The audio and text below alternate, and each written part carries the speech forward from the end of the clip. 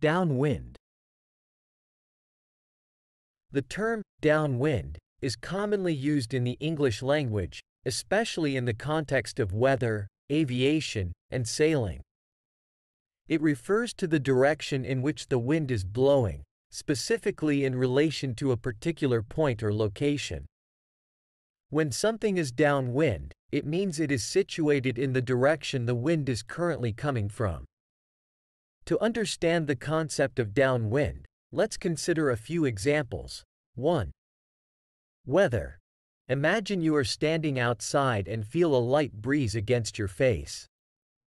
If the wind is blowing from the north towards the south, any location to the south of you would be downwind.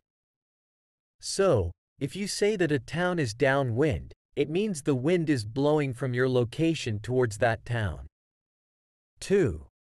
Aviation. Pilots often use the term downwind when referring to the different legs of an aircraft's flight pattern. During the downwind leg, the plane is flying parallel to the runway, but in the opposite direction of landing. This leg allows the pilot to align the aircraft with the runway before turning to make the final approach for landing. 3. Sailing.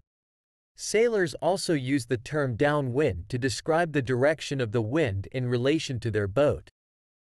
When sailing downwind, the wind is blowing from behind the boat, pushing the sails and propelling the vessel forward. This is often considered an easier and more relaxed point of sail compared to sailing upwind.